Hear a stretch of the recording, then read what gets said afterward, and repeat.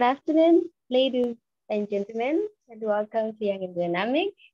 It is a pleasure to see you all again today on a Saturday. I welcome you all, Dynamite and HLF staff and our executives connected everywhere and around the globe. I'm Salome. I'll be your MC for the day. I'll be taking you through the meeting. We jump into our housekeeping rules. Make sure you have a notebook and a pen like me, or anyway you could write. And also be reminded to ensure your gadget is on mute, unless if you're asked to speak by the facilitators. In case you're leaving the meeting briefly, kindly switch off your camera and then you switch it back on in the back. Be also reminded that there's a chat box below your screen that you can use either to post your questions and any other information you'd like for you want your leaders to answer. Anyways, can we have a recap of last week's meeting? Feel free to enter what you learned in the chat box. We have a team. We have a team that will be going through and answering all your questions and seeing through what we learned last week. Okay. In this, while we post our lessons for last week, I would like to give this opportunity to Governor Charlton, who is going to be leading us in the prayer segment. Over to you, Governor. Thank you. Good afternoon. I will take this opportunity to pray. Thank our Lord, Father.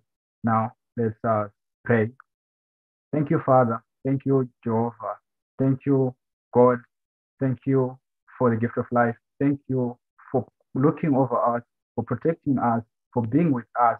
Thank you, Father, for developing us into people who we are today. I want to thank you, Father, for the opportunities that you continuously bless us with. I want to thank you for this beautiful family. I want to thank you for this beautiful meeting that we're going to have today, Father. Please be with us. Please be with our souls. Guide us and protect us through the whole meeting. Father, please open our minds. Allow us to learn.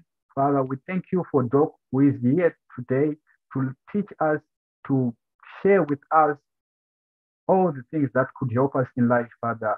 I thank you for that. We thank you for that, Father. Father, we've been using our Lift Up Africa campaign prayer. And Father, you said in Isaiah 5, verse 26, that you will lift up a flag to the nations that are far away. Father, we are waiting for you to lift up the flag for us, Father. Please, Father, be with us, guide and protect us, Father. We thank you for this beautiful meeting. We thank you for these beautiful people. We thank you for our leaders who are continuously here for us, giving us the opportunities that we would have never got by ourselves. So, Father, we thank you for being here. We thank you. We ask you for your presence in this prayer, in this meeting, Father. We ask for your presence. Touch each and every one of us, from the presenters to the audience that are in the room. Father, we thank you. In the name of Jesus Christ, we pray. Amen. Amen and amen. Thank you, Governor. Anyways, we go back to our meeting. So today we're going to be having a session with Dr. Frederick Mandizvidza. He's a high-performing, award-winning CEO, a business leader, and international business consultant. He's an expert in the digital transformation in Industry 4.01, digital labor and jobs for the future. Dr. Fred has over 30 years of experience in skilled human capital development, organizational transformation, and industrial deep change leadership. He also has solid experience in advanced R&D in drug discovery, development, and deployment among African populations. Dr. Fred authored and published 3 books in the cyber physical system, covering a wide range of emerging technologies for Africa leadership. He is passionate about empowering 21st century blue ocean design thinkers, smart innovators, and digital inventors. Currently, he is the managing partner and CEO for the Legacy Building Leaders, LBL. He's a certified international professional strategist, CIPS, a certified international professional leader, CIPL, and is the most decorated distinguished fellow of Cambridge Global Learning, UK. He holds a Doctor of Business Administration, specializing in 21st century disruptive technologies. I'll leave this time to Dr. Thank you. Over to you, Doctor.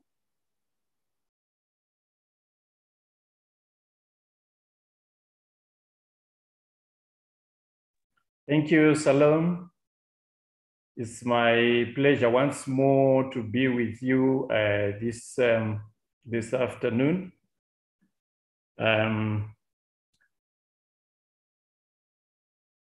Last week we had an interesting discussion, and I believe quite a number of you had one or two things to pick up and learn from. This week we are taking this a conversation to the next level, and we will start by looking at the definition of the Education 5.0. And after that, we will then proceed to looking at the solutions that we do have as proposals from our end. Let me share my screen now. Please confirm if you are all listening to and hearing what I'm saying. Yes, Doctor, you're audible. Thank you. Let me see my slide. Are you in a position to see my slides now? They're not yet visible. It's not visible. Not yet.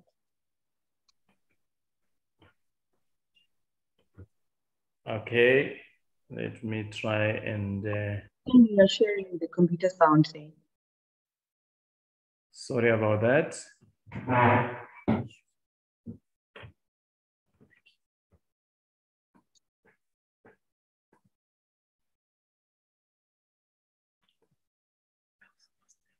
This is usually what happens when you are using somebody's gadget, you know? Absolutely.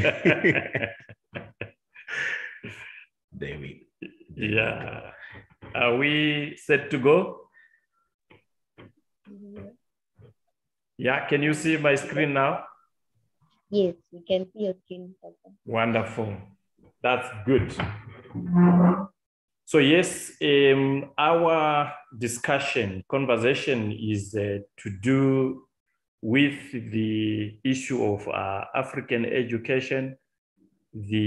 Last week, we're looking at the landscape. We looked at the critical issues that are affecting our institutions of higher learning, particularly the issue of the design of the curriculum, its impact on development of relevant competencies, as well as the issue of capacitating our young people for transforming our continent. And we saw that Education 5.0, which is what we call a heritage-based Education 5.0 model, as a critical solution to the current challenges that the African continent is facing. So it has become also important, therefore, to define a little bit further into this issue called the heritage-based and the issue of Education 5.0. We are looking at issues that have to do with the wiring of our mindsets, the rewiring of our mindsets. Because as we develop academically, our mindsets tend to be wired in a particular way, to think in a particular manner, and that determines the way in which one responds to difficulties or challenges of life. Bearing in mind that life is all about dealing, handling, and solving complex problems that we face in life. So if we've got some challenges, it means we have to deal with them and we have to solve problems that are associated with that. But the seat of solutions is the mind. Yeah, and that mind is governed by a number of factors which tend to formulate what we call the mindset.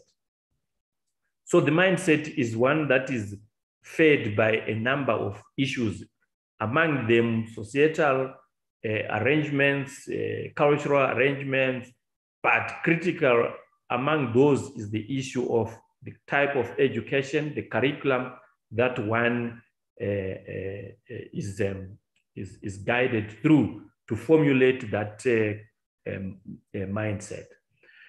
So yeah, last week we also saw that there's need to create an abundance perspective, an innovative or solutions perspective, a possibility perspective, a digital perspective, among other critical perspectives which are very important in terms of solving problems. Why is that important?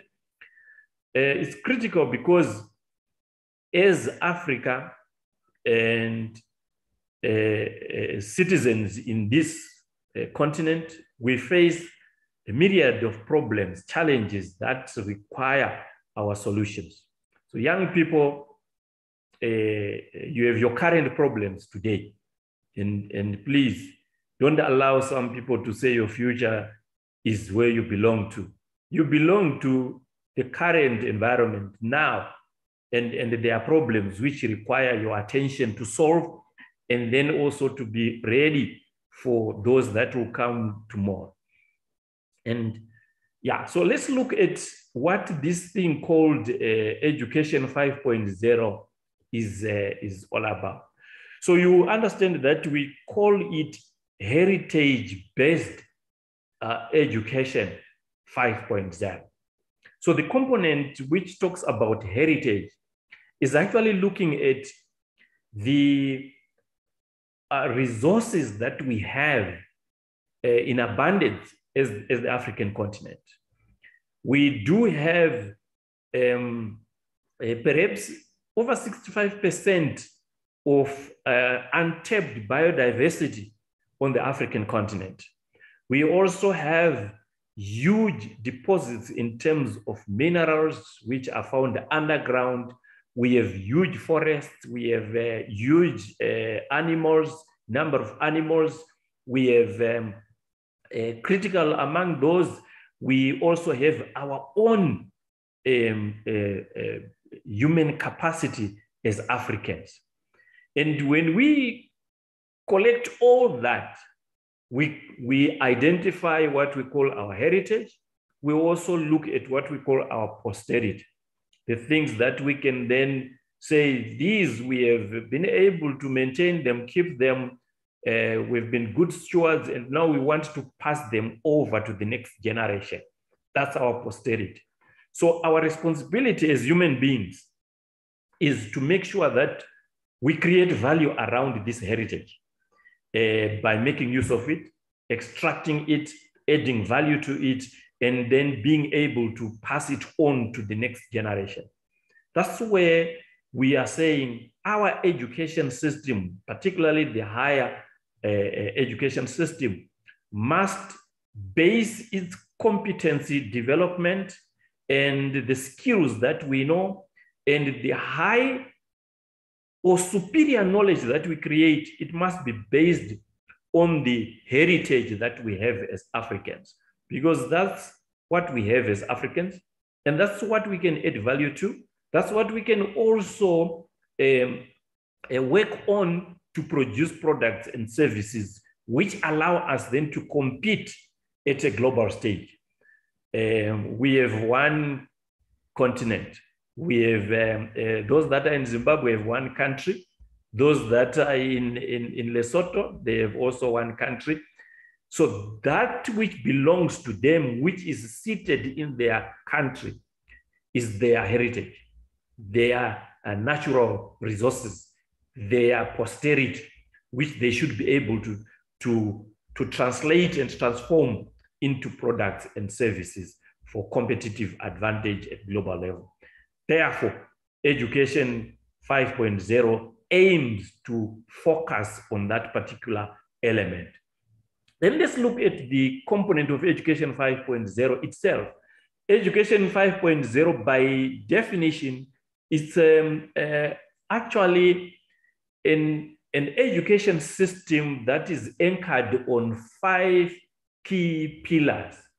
And these pillars are then probably looked at from 2 different angles. The first set looks at the teaching, research, community service, innovation, and industrialization. So when we have Education 5.0 being deployed in our institutions of higher learning, it is expected that our lecturers should understand the foundational issues to do with the type of teaching which must be undertaken in order to achieve specific goals set by and for our system of education. The same applies to research. What type of research are we conducting? Does it really focus on solving our own African problems, or it's foreign influence to try and focus on problems that have nothing to do with us, or it's something else? The same when we look at community service. How are we embarking on community service projects and activities? Whose agenda are they driving? The same applies to innovation and industrialization. So these are the key issues that Education 5.0 do focus on. Then the second dimension is where we look at the 5th generation, excuse me, the 5th generation technology, 5G. So 5.0 represents the 5 pillars, and which are these 5 pillars, but it also represents 5G technology. Why 5G technology? We are simply saying the kind of education that we have created for ourselves as Africans is focusing on the next generation of technologies. It's anchored on the 5th generation of technology. We are not yet there. It means we are futuristic. It means we are preparing our young people through this model of education to be able to move into the future, not just with confidence, but with the capability and ability to make use of the resources which are available for them, and be able to thrive, be able to succeed and prosper, create a wealth, making use of our own heritage. And that's the agenda we are looking at. So under this particular element, we have 5 key issues that we look at. The first one is that Education 5.0 provides a radical cut-off and a clear defiance of foreign designed and influential higher education system. We want to cut off from a foreign influenced education systems because they do have their own agenda. For example, any education system that was given the African during the slave trade, it was focused on making sure that they get pliable to enslavement. In the same, when it comes to the issue of imperialism, colonialism, and even apartheid, all those types of education systems were meant to serve the purposes and agendas of those who crafted them. Because look, if the truth be said, usually when any education system is being crafted and designed, there are people who sit around a table and say, what are the objectives we want to pursue? And they define the kind of objectives they want to pursue, the strategy, and then the content of that education system, and all the other issues then fall into a line with what they have designed. So we want to cut off from that. Then the second aspect is heritage-based superior knowledge. This education model is saying we want to create a superior set of knowledge which has its roots into our heritage. For instance, last week we were talking about Zimbabwe being the 5th largest producer of lithium. One would want to say, what are the key competencies that we produce in our institutions of higher learning, which make sure that we can then create value out of the lithium which is being processed and mined locally.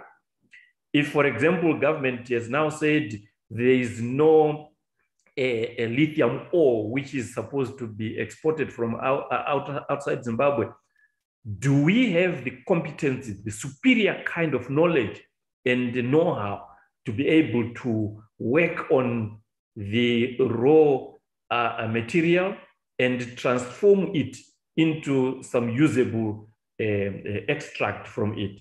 That's the key thing that our institutions of higher learning should now focus on, okay? And then the third one is resilience into the augmented future.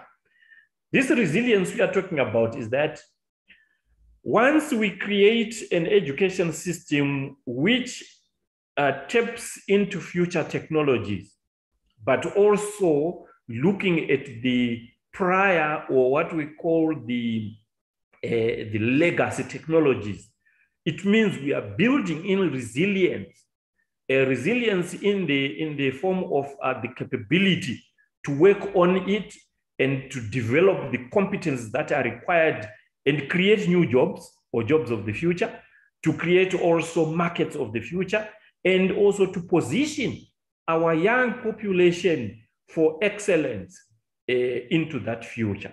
So it's key that we have that. And we're talking about an augmented future, meaning a highly connected future where the internet becomes what we call the internet of everything. Everything gets connected. There's nothing that remains unconnected to the internet. It's an augmented type of a future. And that's very key. Then the fourth one, we're looking at the African youths being prolific in terms of innovation and invention. So there are two things here. The issue of innovation, being able to come up with new products which have never been developed anywhere. Our minds have got the capability to do that. Never be fooled by anyone who says an African or a black man cannot invent anything. That's a blue lie. And last week we saw also a list of black people who managed to innovate a lot of things. And then invention, you are also looking at these two key issues as how best can we change the systems, structures, and whatever which exists now to be able to get superior products and services, and how best can we also create new ones which have never been produced anywhere. We are capable of doing that. Then the last part, but not least, is that it focuses on genuine economic independence. Unless our continent and our countries produce superior knowledge which is linked to our heritage, it becomes impossible to gain genuine economic independence. And I want to repeat this.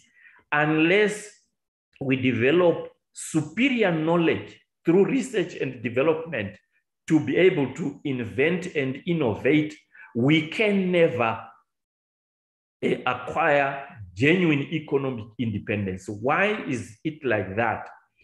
It's because owning any means of production on its own does not translate into products and services.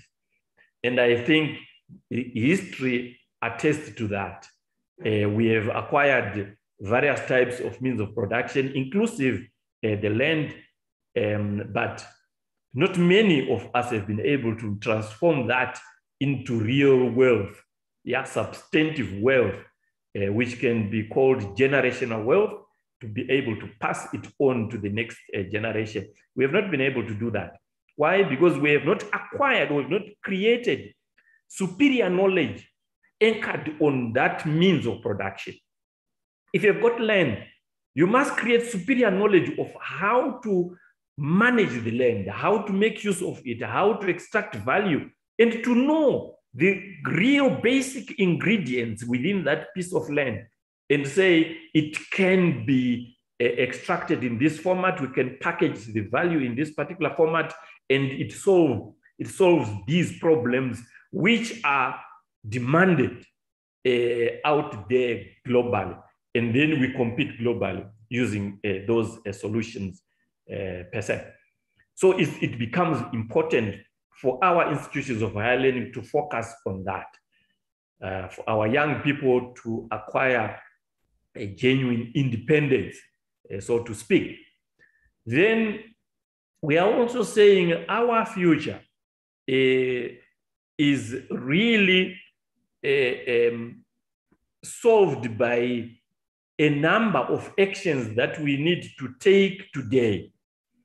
And these are the proposals that we are bringing over to you as young people, as young Africans. Number one, it is digital mind shifting through lifelong learning. And lifelong learning is a key component of the 21st century era. It is a key tool that is used to equip our minds to create new knowledge, and also to make sure that our minds are prepared to not only acquire the new knowledge, but also to make use of the knowledge for purposes of research, for purposes of innovation, for purposes of invention, and also for purposes of solving problems, complex problems, bringing solutions to the world. Because look, you are the only one that the world has been waiting for up to now. And if your brain, your mind does disappear from the earth without it having been applied to produce a particular solution, it means the whole world is lost, and generations to come will have lost. So the challenge is now upon you and I to say, how responsible are we to make use of the resources that we have and to create solutions, some of them which are sustainable into the future? You just don't want to grace this particular earth as a problem and disappear from the face of the earth. You must be known for solutions which you have created, okay? And we do have a lot of resources for that. So in order to undertake this mind shifting I'm talking about, it is important to know that there are massive resources which are available online, but it's not all knowledge which is available online which is useful. You need to customize it, you need to contextualize it, you need also to align it with our heritage. Now, if you think of any company that you can set up in this country or on this continent, it must be aligned with the heritage that we have, the resources that we have. There are no two ways about that. So I have also challenged the old adage which says knowledge is power. And I'm saying, no, knowledge is no longer power. But wise application of knowledge is power. I can even go further to say wise application of superior knowledge is power. Because those that are out there, that the countries that are considered to be leaders of this world, those that dominate, they do so on the basis of superior knowledge and nothing else. It's not about just the political power. Political power is subservient to the superior knowledge that they have. So those that have superior knowledge can also acquire superior political power at global level. So in the future, data and digital knowledge or superior digital knowledge are going to be the currency which no one would be able to dispense of. You can't do away with data, can't do away with digital knowledge.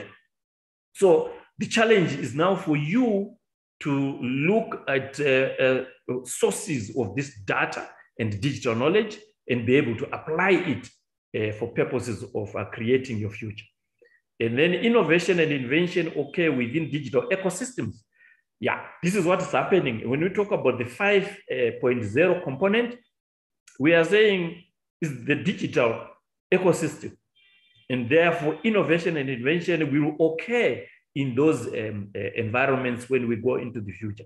Then our minds need to be wired for digital expression, digital thinking, digital solutions, digital application.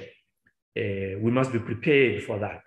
So now at LBL, we have developed what we call the LP, which is the lifelong learning platform. This lifelong learning platform is available to provide access to cutting edge resources and knowledge in any particular area. If you think of big data analytics, you think of IoT, you think of blockchain technology, you think of conversational artificial intelligence, you name them, you can have access to them. And that's the solution we have provided as an entity to the world. And we think if young people have access to this particular solution, then we are a step towards solving the problem that Africa has. The second one is what we also refer to as heritage-based education 5.0 model masterclasses. We have come up with a set of masterclasses which are available for enrollment, so that one can go through these programs and for purposes of mind shifting. But not just that, it's a game changer type of thinking and mindset. It enables you to see the world differently and to be able to say, I can do certain things in this world. Certainly, I might not be able to do everything and replace others, but I can play my part. I can do my own responsibility given my purpose for life. So it equips you for that particular purpose. So we have the different modules which we looked at last week, and we saw that there are 6 of these modules. Then it also helps you to deliberately create digital ecosystems where you can take part in. Because the world is all about digital ecosystems. If you want to stay stuck in the analog era, I will repeat what I said last week, you are then setting yourself for big failure in the 21st century. Not only that, but you are setting yourself up as the best candidate for extinction. There's no doubt about that. We want people who think digitally. Not that we're saying get addicted to technology and get consumed by it, but make sure that you are relevant, because there is digital DNA which runs into young people of this particular generation and those of the future. Nobody can run away from that. So these masterclasses serve the purpose of assisting in that particular process. So you influence others also. You can influence others to enroll for this Education 5.0 Masterclass program and make sure that you transform yourself and transform others for that particular purpose. The third aspect is the issue of getting yourself connected to future tech mentoring programs. There are several of these future tech mentoring programs. Certainly from our end, we have not yet been able to do this one, but there is nothing that stops us from find collaborations and work on that and put it in place.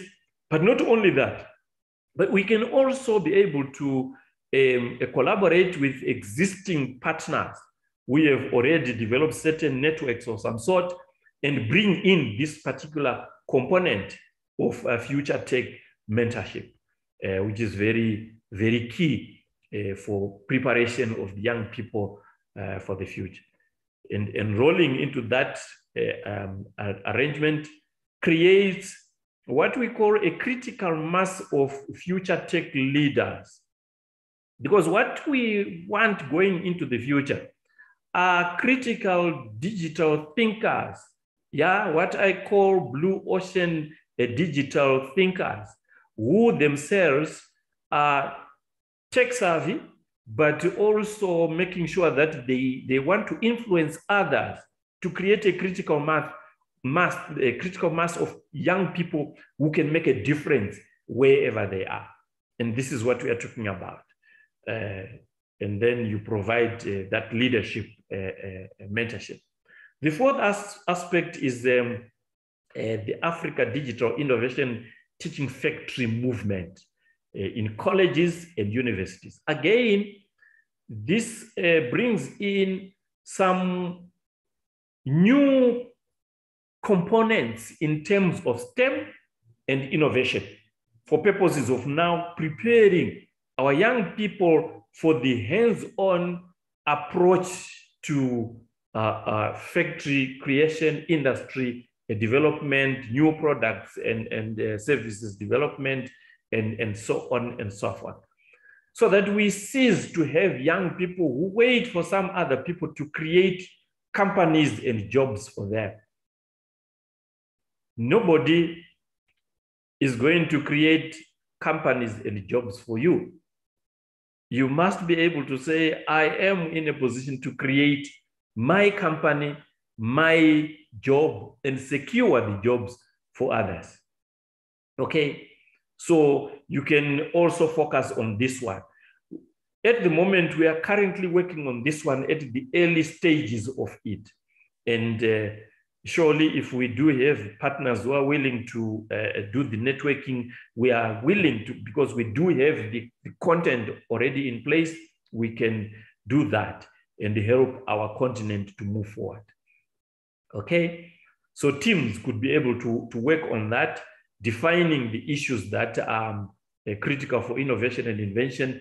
And also when you talk about industrialization, what are the issues that you must look at? What is the content that you must look at? So these are the issues that you grapple with under this particular teaching factory concept.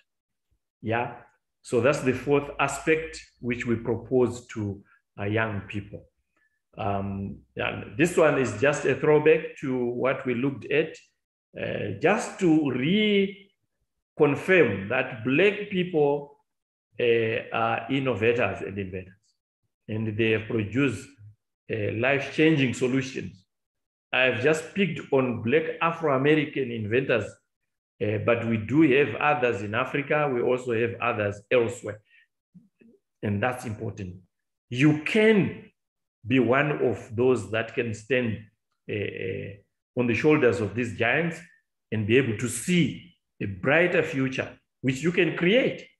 And there's nothing that stops you from doing that, as long as you apply your mind, as long as you also undergo your mind shifting and prepare yourself for that. It's a process, and you need to get committed to it. Yeah, let me conclude by probably just reiterate that we all have a role to play, but most importantly, each individual must develop the commitment and the drive to say, before I leave this earth, I must make an impact on different lives. I must also create a posterity, legacy for the future. We were not just born and created to be nobodies on earth and live without anything tangible that we leave behind, that people can ascribe to our names. No. So the commitment is up to you and up to myself to know that we have a role and responsibility in terms of our purpose to make a difference on this particular planet Earth. Thank you so much. I Probably at this juncture, we might want to move over Salon. We might want to move over to some questions. And I'm in a position to provide any answers to some of your questions if you do have any. Thank you so much. I hand over to Salon.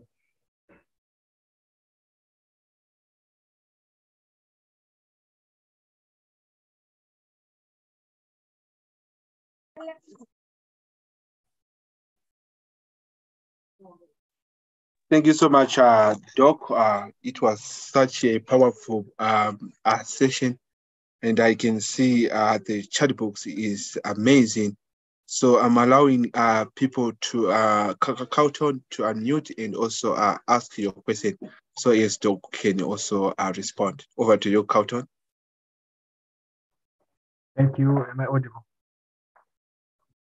Yes, Carlton, you are loud and clear.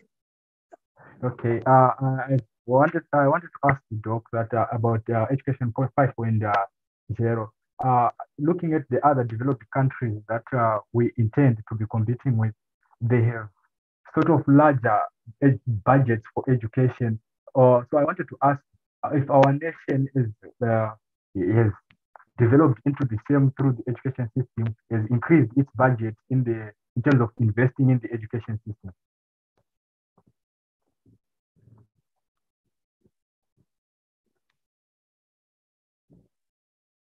Yes, can we have a set of three questions at a time? So I've noted yours, Carlton. Let's have the next one.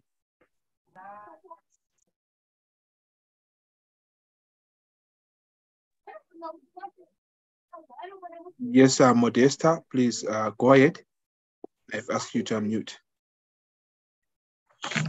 I wanted to ask how we can join the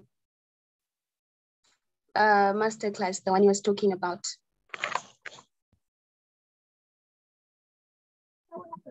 Thank you, Modesta.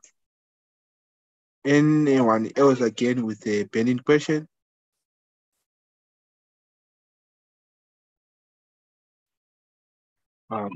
Doc, seems like there's no more questions. Okay, thank you. Thank you so much. Yes, Carlton, your question is very, very pertinent and important. That of the budget, whether we do have a budget to support this a new education model.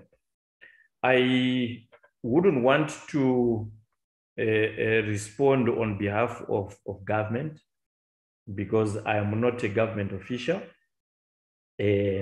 But I must just reiterate that your point is very relevant, very critical.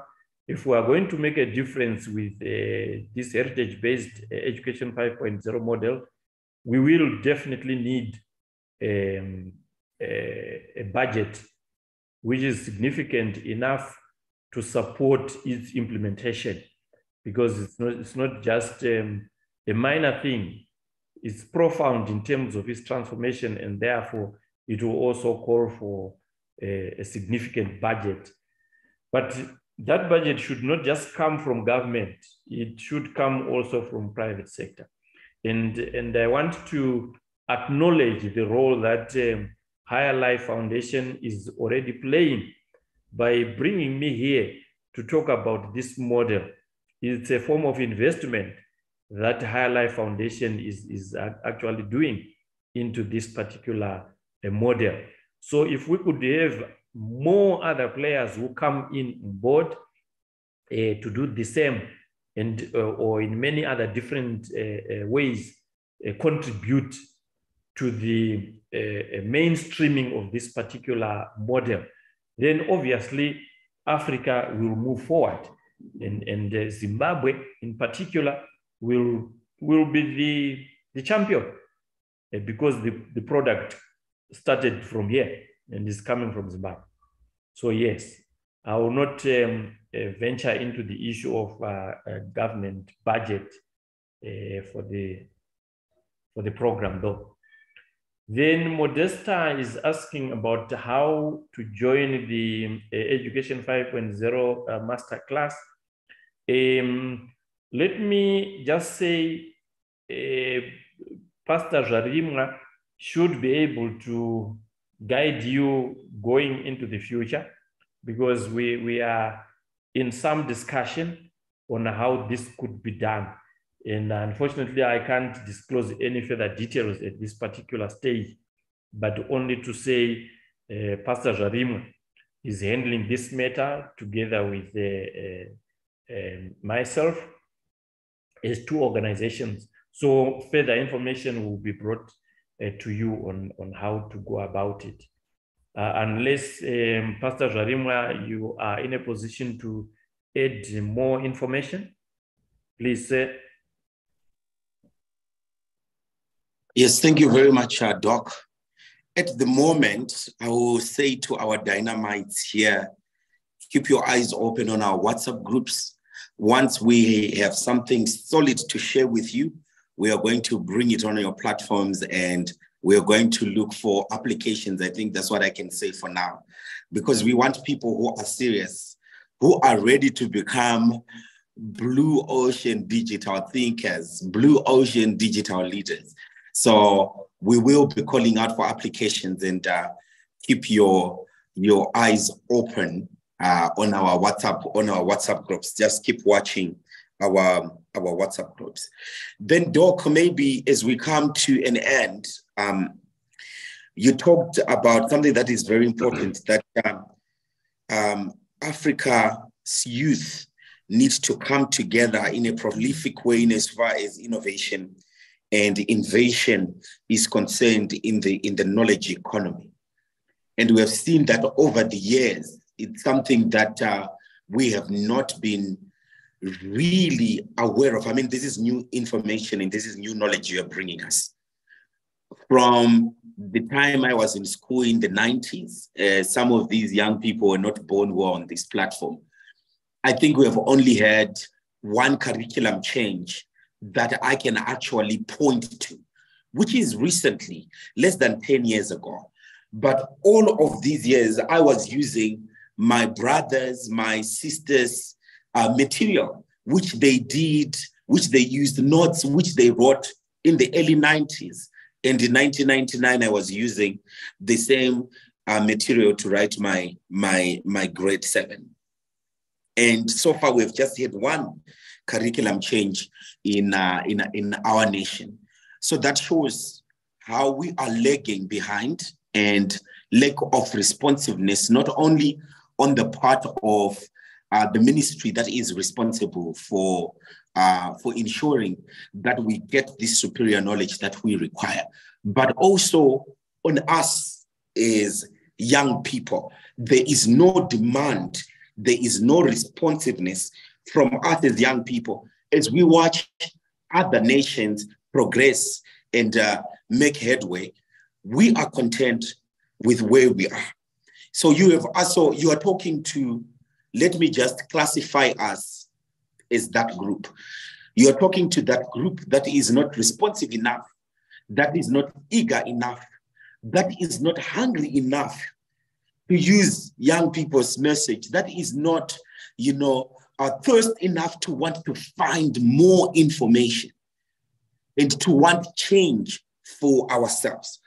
And you have given us this challenge to say, if we are going to realize the progress and the development that we need to be able to have that digital mind shifting through lifelong learning. And you've talked about those platforms. Before we talk about what our communities can do, before we talk about what the government can do, before we talk about what funders can do, because Africa has that tendency of waiting for funders to introduce new things and the like. What do we need to do? I know you have touched on some of these things. What do we need to do as young people and as youth for us to prepare ourselves for this digital mind shifting? With what we have at the moment, we know that resources are a challenge. But what can we do as young people to prepare ourselves for that? Coming from a personal motivation level to the actions, the kind of thinking, thinking about how we think about things, metacognition, is that what they call it? So what can we start doing in our small little ways, given the community that we are coming from, the context that I've given, the challenges that we are facing in as far as the resources are concerned? What would be your take on that, Doc? Thank you so much, Pastor Rarim.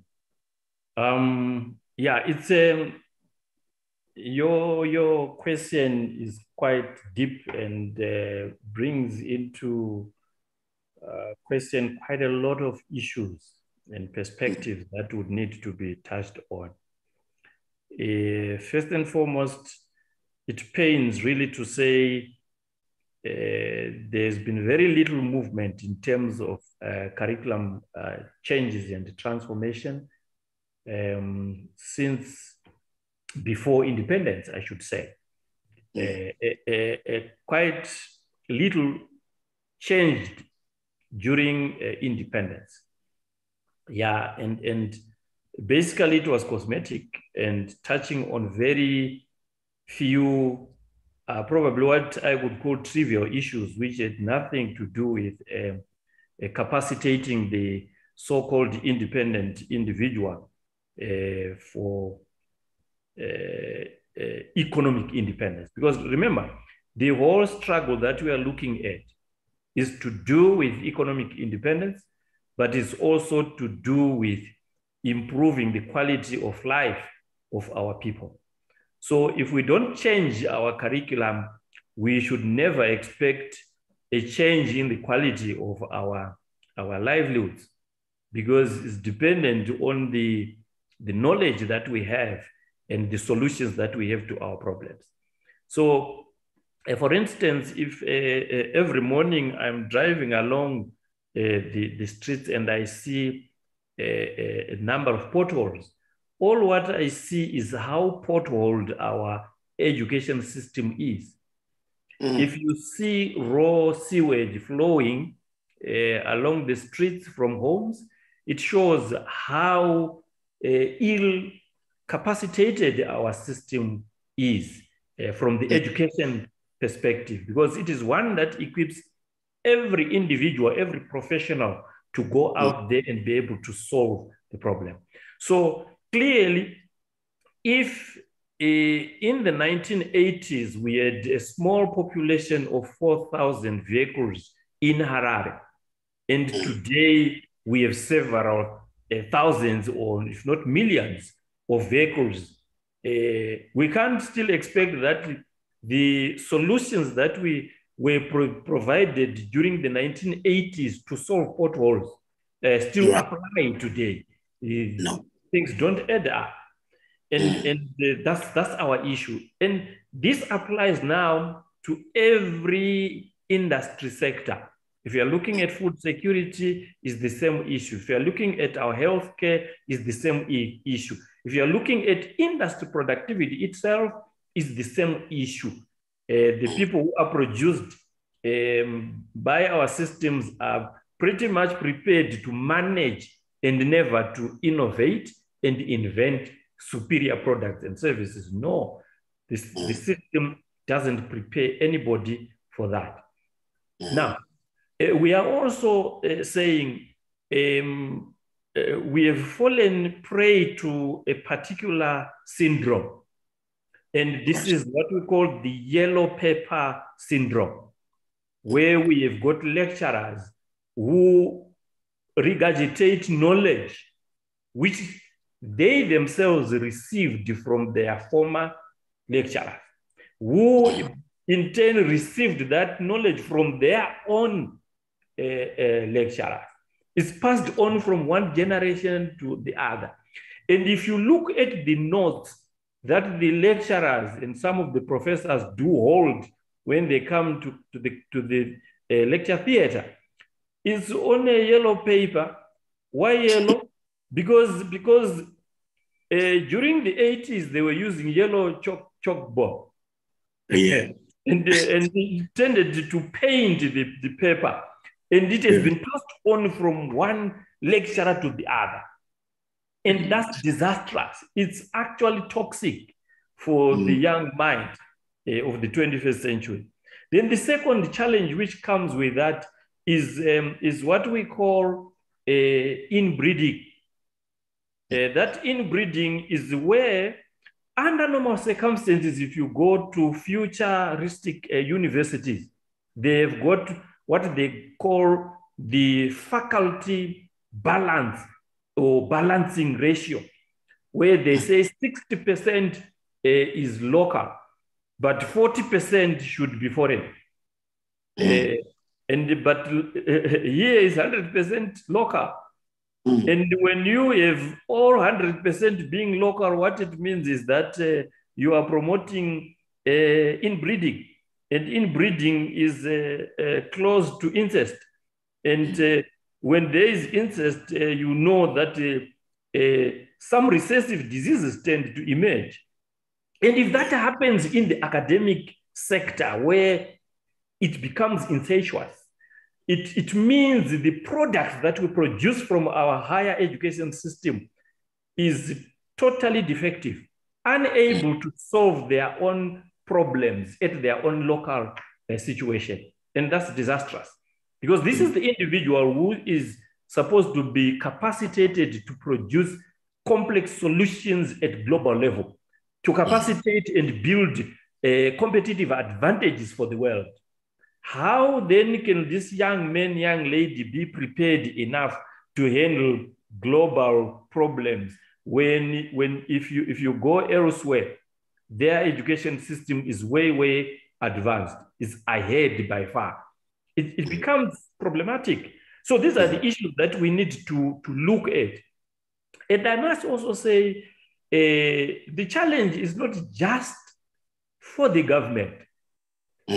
It's for everyone, every citizen, including the young people. I liked what you raised and said, we don't have the appetite for transformation. We are looking at yourself, looking at the environment that you are going through, the kind of content that you are learning, and saying, well, in university, I'm being able to acquire this kind of basic knowledge. Right. But going out there is superior knowledge which is required. And where do I get it? Look for it. Have that hunger, that appetite to go out there and do research. Because there is massive amount of knowledge out there. Imagine if at my age, I managed to acquire all this information, not from my local university, but from my own appetite, looking for it. I discovered it, and here I am. And I'm saying, no, let's package also this information for others.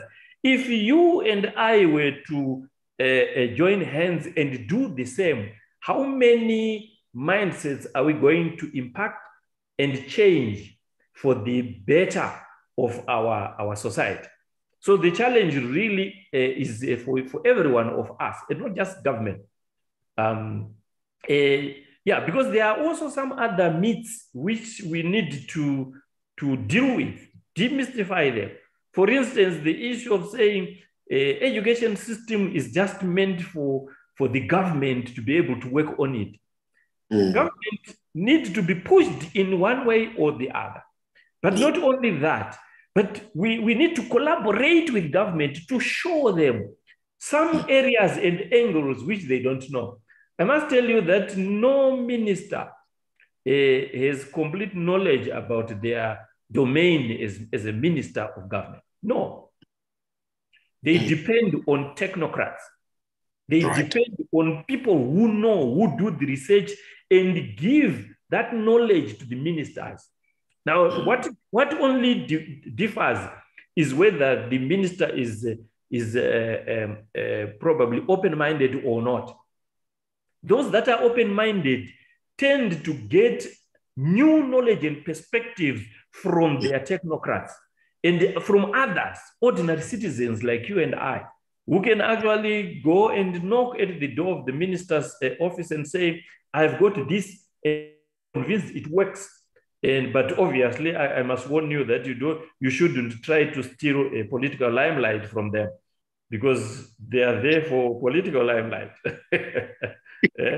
So make sure that they get their political limelight, but you will have achieved your goal. So teaming up in particular areas as young people, focus on high-end value objectives and vision, rather than to focus on trivial issues where people spend a lot of hours and time just discussing minor issues on social media. And in some cases, just teaching and training each other valueless habits, which don't add any value to your name, so to speak, because you have a name to create, you have a legacy to create before you leave this planet Earth.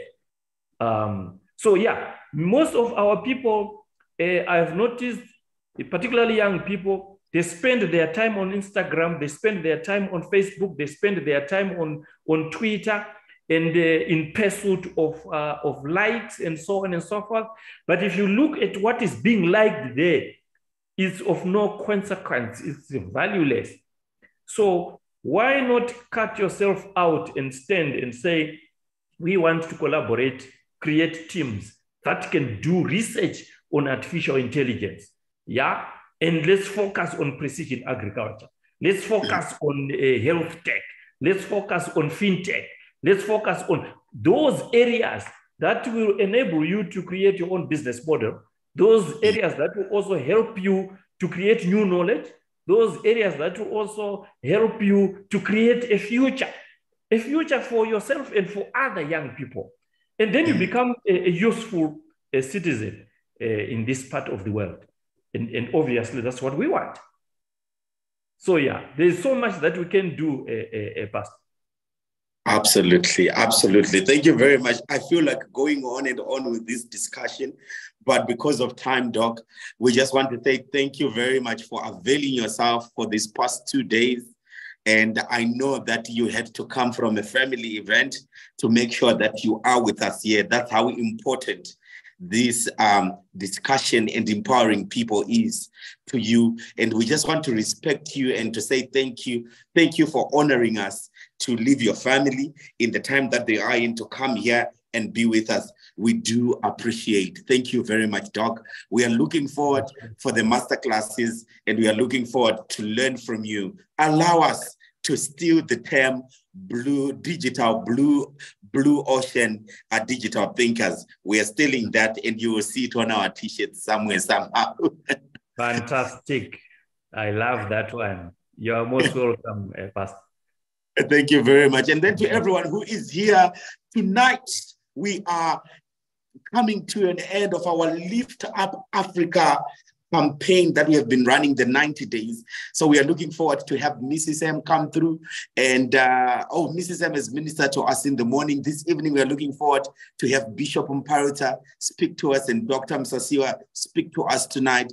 So make sure that you are connected at 8:15 and hear the man of God speak to us. Today's session also marks the end of our Lift Up Africa series on young and dynamic. Next week, we will be starting something, and you want to be part and parcel of it.